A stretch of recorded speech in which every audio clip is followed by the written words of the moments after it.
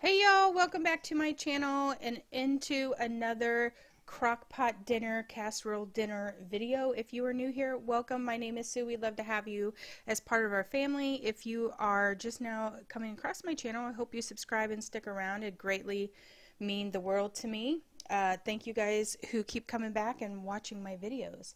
So first up, we are having crock-pot chicken and gravy. We'll have that with mashed potatoes on the side, but as you can see here, I just put some frozen chicken breast into my crock pot, and we're going to get to cooking this chicken, and then we're going to shred it up, and I'm going to share with you how we're going to do that. So first things first is what I like to do is I like to get with this dish, because we're talking about gravy here, what I'm going to do is go ahead and cook this chicken on high for 2 or 3 hours just to get it done and to where I can shred it. And then it looks like that, as you can see. And what I'm going to do is drain all of that juice out of there, shred my chicken up, and then I'm going to start adding the good stuff to it. I'm a big fan of letting the crock pot do the work for you, so I have strained it. That's what my chicken looks like, and into that chicken mixture I'm going to be putting a can of cream of chicken into the crock pot and 2 packets of brown gravy mix. Yes, I know a lot of people use chicken gravy. My children love the brown gravy, so that's the reason why it goes in there like that. And then I'm going to stir that all around, and we are going to let that get all thick and lovely. I don't add any water into with the brown gravy packets per the instructions because of that cream of chicken. There's really no need for it. So then I'm just going to cover that back up, cook it on high for maybe another 45 minutes to an hour, and then it's done. You serve it over rice or potatoes like we did. Next up is Frito pie. Here I am showing you the instructions. Girl, the ingredients. Okay, I'm showing you the ingredients, which I take 2 cans of, apparently I take 3 cans of chili beans, and I'm just going to layer that on the bottom of this casserole dish. Okay, now you can add in whatever ingredients that you guys would like. I always add in a pound of hamburger with 1 packet of taco seasoning, and then I add Rotel to that, as well as a can of tomato paste. And I do that just because my kids don't really like things that spicy, and this is just a way to kind of even that taco seasoning out to where they don't complain because it's too hot. Or they don't want to eat it because it's too hot. Let me tell you, this is the first time I've made this recipe, and my family loved it, and they want to eat it like every day. So then I'm just taking the hamburger mixture there, and I'm just going over the top of the beans there. And of course, you guys know, if you guys watched my last video, we're putting cheese. Okay, we're adding all of the cheese. I had a little bit left over in that one bag, and I think I added an entire, oh, maybe I don't. Do I? I'm pretty sure I probably do just add the entire bag. Sure did. So that's about 3 cups of cheese over the top of that, but if you guys watched my last video, y'all know already. My family likes cheese. And so then we just cut up some tomatoes. I'm not a big fan of lettuce once it gets warm and wilted, so you can by all means add that to your Frito pie bowls. We didn't. We just had tomatoes and then the Frito chips, which I'm going to show you kind of what it looks like. This dish goes into the oven about 350 degrees for about 30 minutes, just enough to get that cheese melted and those beans warmed up. I mean, you guys know how your oven works. I don't really time anything. I know that's bad. Even when I make cake, I don't time it. And that's what it looks like when it comes out of the oven. All the cheese is nice and lovely, and you just add a little bit of that to your bowl, some sour cream.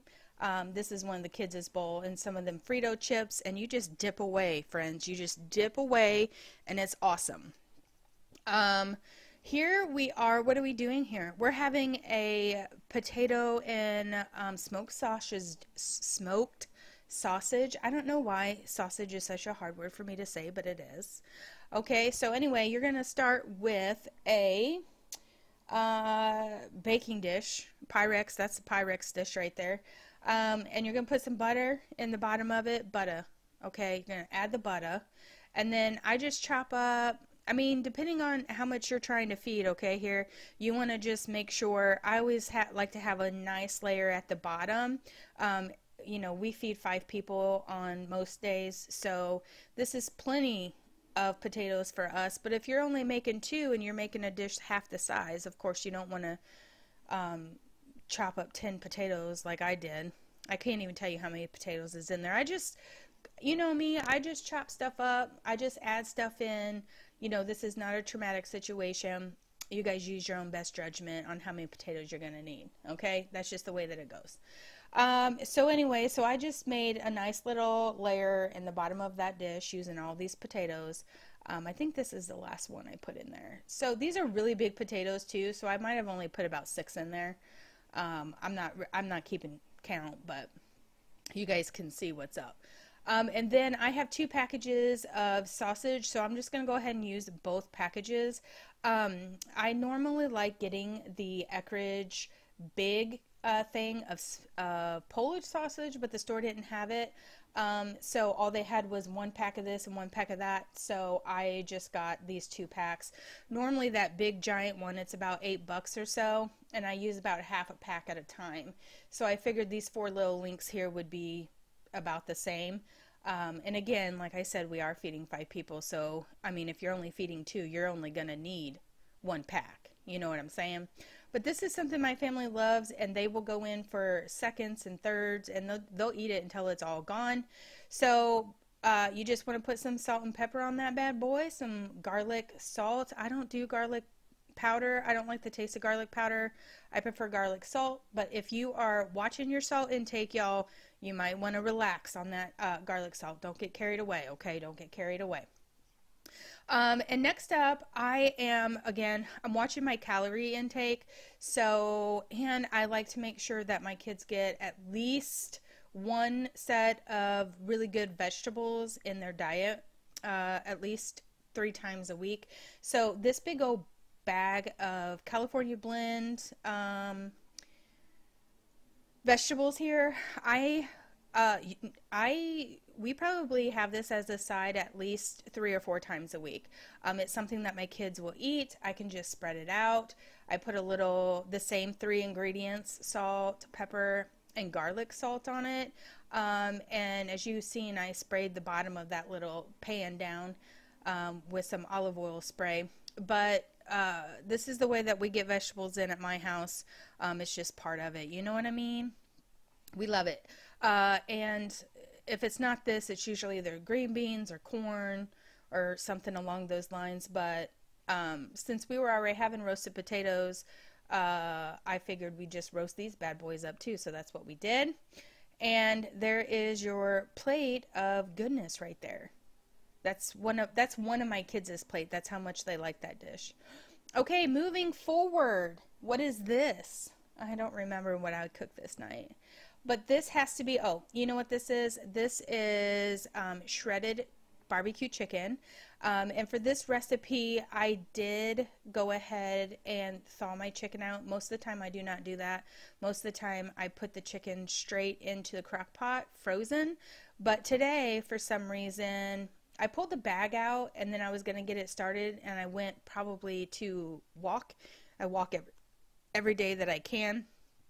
And I forgot about it. So by the time I got back to it, it was probably just thawed out. You know what I mean? So whenever I deal with raw chicken, I always cut all the fat and the little nasty bits off of the chicken because this is probably the reason why I don't like messing with raw chicken and why I do it frozen, is because I don't like to touch the chicken. Anybody else out there like that? I could put on some gloves and do it, but then that would be weird, and you guys might think that I'm a freak. So, as you can see, I did what I had to do because the chicken was already thawed, but most of the time it would go frozen into my crock pot so that I could shred it up and just shred off the extra bits of nasty, you know what I'm saying? You guys get it, right? Anyway, so barbecue sauce over the top of that. That's a big old container of barbecue sauce, and I probably put almost a half of the bottle on it.